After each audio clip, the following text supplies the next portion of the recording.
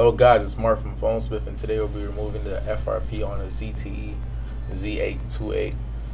So, and first start off by entering your Wi-Fi password or connecting to a hotspot anywhere that's local or around you.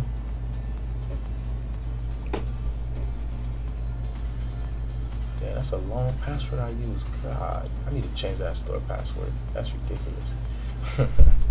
Checking connection. This can take a while, so you can skip that as well.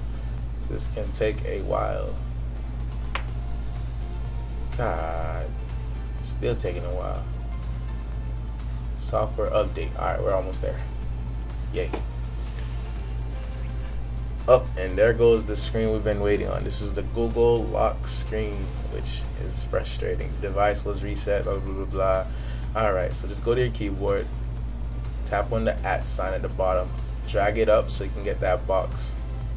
Click Google keyboard settings, go to text correction. Now go up to personal dictionary, click English United States. Now go to the @ button at the top right, enter GGG. Go to the search icon, click G again. Now click Google voice typing. From here on, you're just going to go to text to speech output. Now you're going to click on that little setting gear thing next to Google text to speech. Now go to install voice data. Then go to the top 3 boxes, the little top 3 dots, and go to open source licenses. Now put your finger over speech, highlight it, go to the search icon at the top right. Now delete speech out of the search bar, and then type in F for file manager, which you'll see, and then you'll just want to click on that. Now these files that I am using, they will be in the description. All you got to do is just put on an SD card or just drag them to the phone with the USB. So first you want to just go to settings. It's going to bring you to settings because we never allowed unknown sources. We'll go back to file manager, click that again. We'll install FRP Bypass first.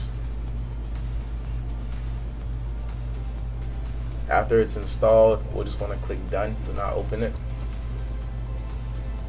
After that, let's go to quick shortcut maker, and we'll just want to click package installer, click open, and then we'll want to install that one as well.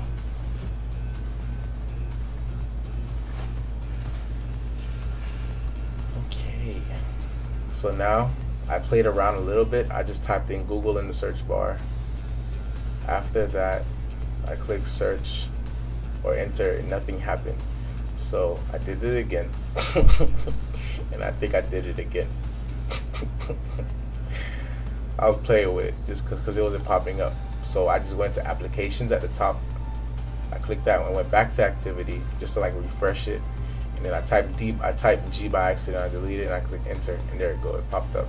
So now we'll want to go to the 5th one. It says Google Account Manager, type email and password. That one right there, the 5th one. After that, click try.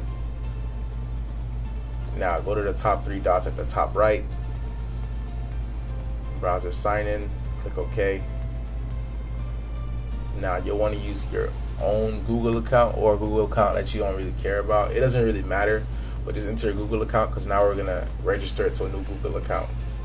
So now you can have access to the phone after we're done with this.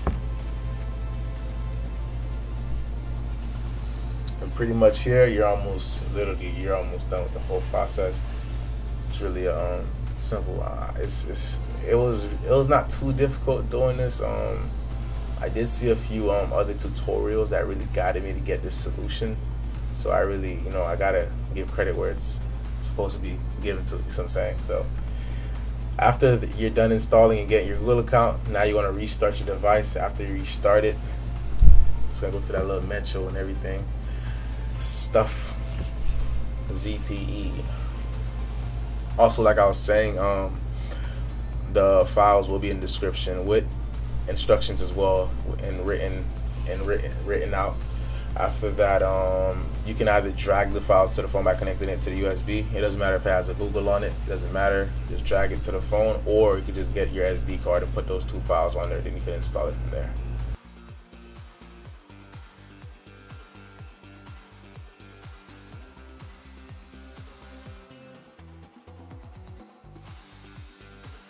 I would just want to go through the setup.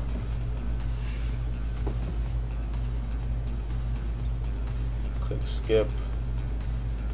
Checking connection. This can take up to 2 minutes.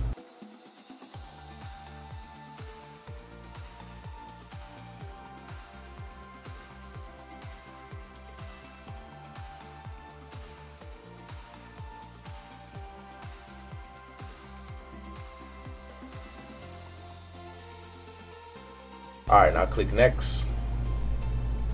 And this is where the beauty happens. Skip. Skip anyway. Click more twice. 1, 2, then click next. After that, you're home free. Click got it. Now you can either go to the all apps and to the app button, or you can just slide down to get to your settings. After you get to settings, you just want to look for backup and reset, and then you'll be good to go. So thank you guys for tuning in once again. I really hope this tutorial helped you guys, and give it a thumbs up, subscribe, like, give us a good comment. Thank you and have a great day. Appreciate you guys.